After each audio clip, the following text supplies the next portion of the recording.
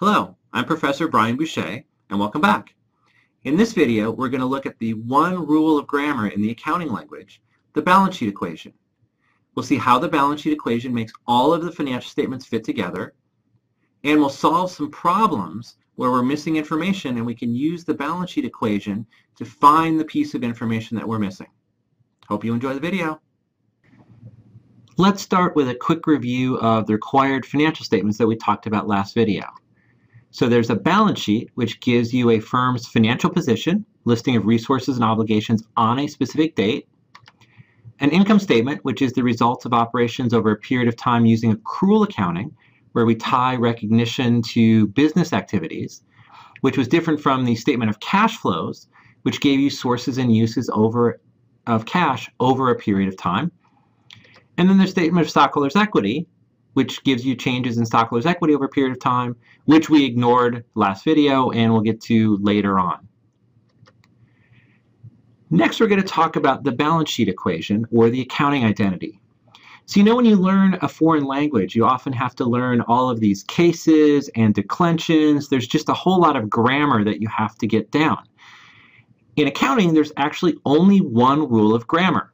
Everything in accounting follows assets equals liabilities plus stockholders' equity, which is the balance sheet equation. Another way to say that is all the resources of the company have to equal the claims on those resources by either outsiders or by owners. Can you give me an example of when this is used in the real world? Sure. Probably the most common example where you use this is when you buy something like a house or you buy a car. So let's say you buy a $500,000 house. You put down $50,000 of your own money, and then you get a $450,000 mortgage from the bank. Well, you have an asset, $500,000 house, liability, mortgage to the bank of $450,000, and $50,000 of your own equity. And then, of course, as you pay down the mortgage, your equity in the home increases. So anytime that you buy a house or a car or a boat, you're getting an asset. You're often taking on a liability if you borrow money from a bank.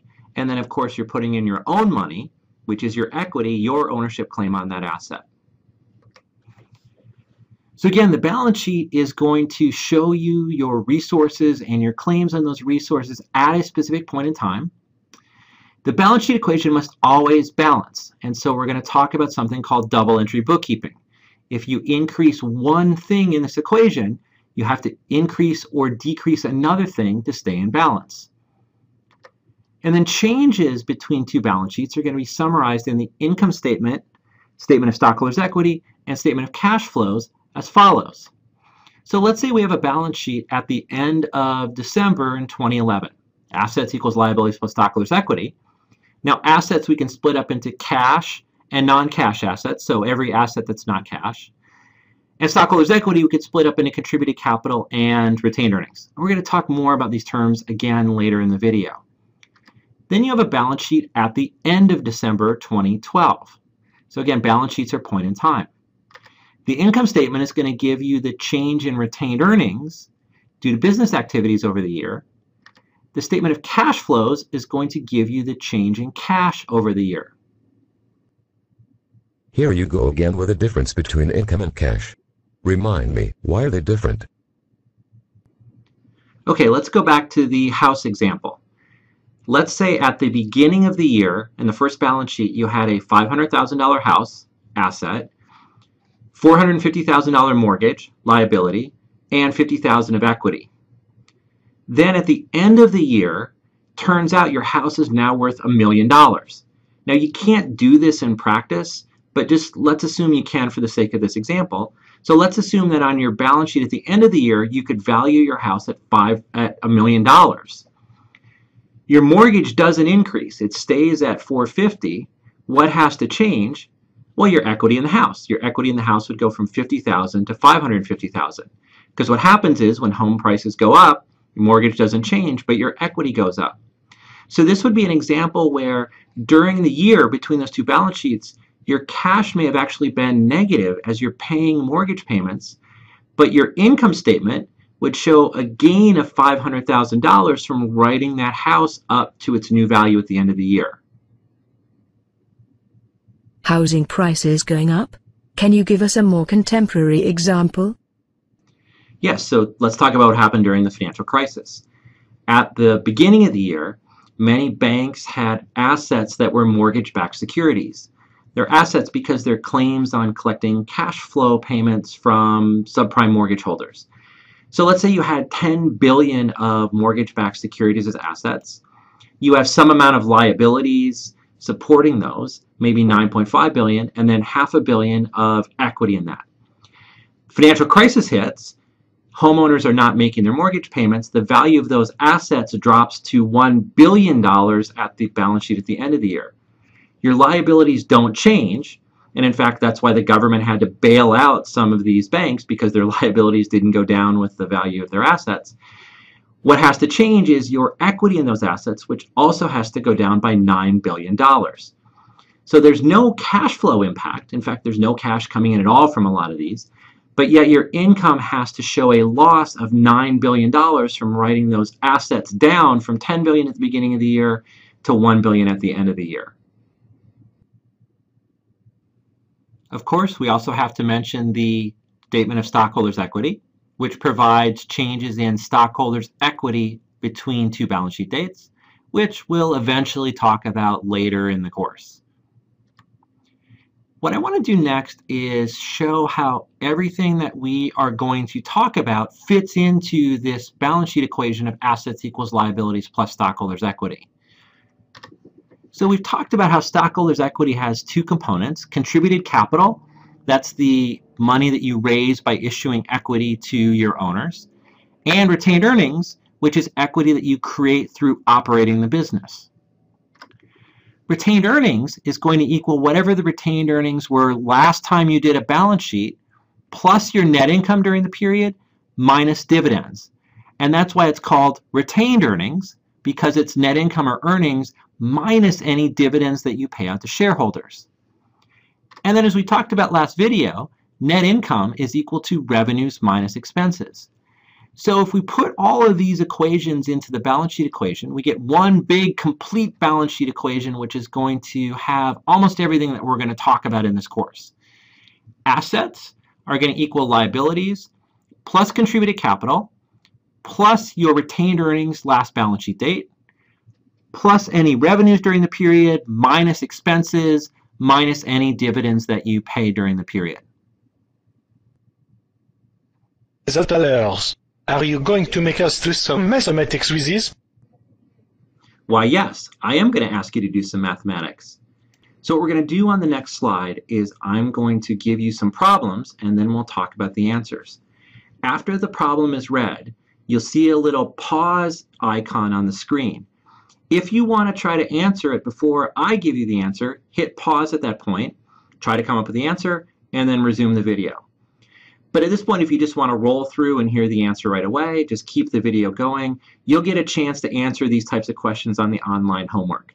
And this will be the procedure that will follow any time that I give you some questions that I want you to answer within the lecture. Assets equals 100, liabilities equals 50. What is stockholders' equity?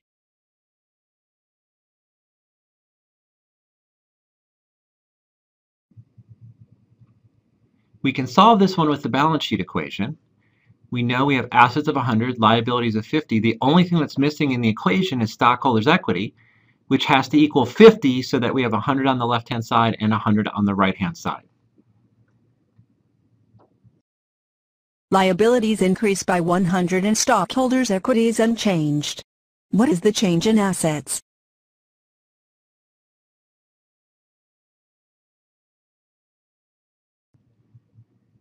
We also use the balance sheet equation to solve this one. Now we're looking at changes in value. So stockholders' equity is not changing. Liabilities are going up by 100. The only way to stay in balance is for assets to also go up by 100, so that each side of the equation goes up by the same amount. All non-cash assets equals 70, total liabilities equals 60, total stockholders' equity equals 30. What is cash?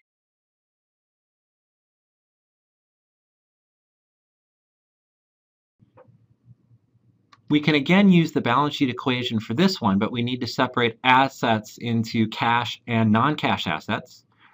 So we have liabilities and stockholders' equity of 90 total on the right-hand side. Non-cash assets are 70 on the left. To be in balance, cash has to equal 20 in this case. Cash decreases by 10 and non-cash assets increase by 15. What is the change in liabilities?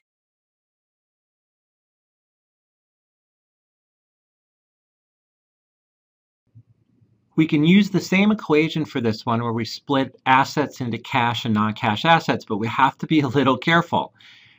We have cash going down, non-cash assets going up. The net change is an increase in assets of 5 on the left. We're looking for liabilities, but we don't know what happened with stockholders' equity. And because we don't know what happened with stockholders' equity, we actually don't have enough information to solve this. If we knew that stockholders' equity hadn't changed, then liabilities would have had to go up by 5. But unless we know that, we don't have enough information to solve this, and we have to be really careful. Oh, come on. A trick question.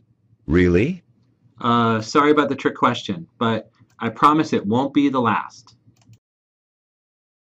Retained earnings increase by 100. Dividends equals 50. What is net income?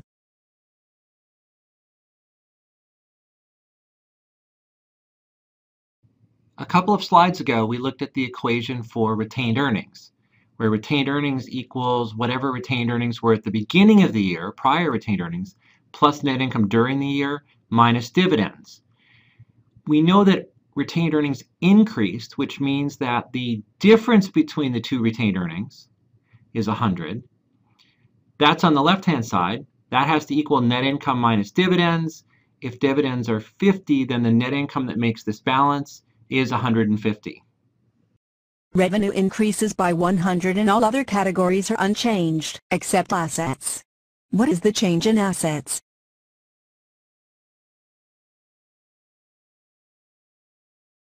We have to use the complete balance sheet equation to answer this one, where we have assets equals liabilities, and then we split stockholders' equity into contributed capital, prior retained earnings, revenues, expenses, and dividends. Here we know that revenue went up by 100.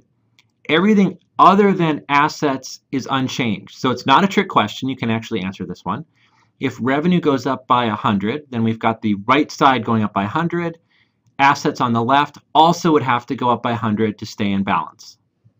Expenses increase by 60 and all other categories are unchanged, except cash. What is the change in cash?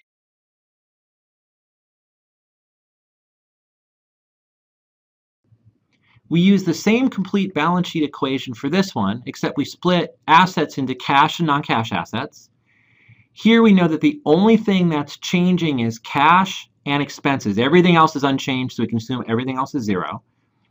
If expenses are going up on the right side, notice that expenses are subtracted from the other things. So an increase of expense is a reduction in the right-hand side, which means that the left-hand side of the equation also has to go down by 60. And so cash would decrease by 60 if expenses went up by 60. I think I can do this. Can we do more maths problems? Finally, some positive feedback. The purpose of this exercise was to expose you to a kind of problem we're going to be doing quite a bit in this course. There'll be some piece of information that you need but don't have, but you can calculate it based on other things you're given and a set of equations, which we're usually going to see in the form of T accounts or journal entries. So this is the kind of problem we're going to do quite a bit. Wow, has it been 15 minutes already? Time really flies when you're working with the balance sheet equation. So we should probably wrap up this video. Thanks for watching, and we'll see you next time. See you next video.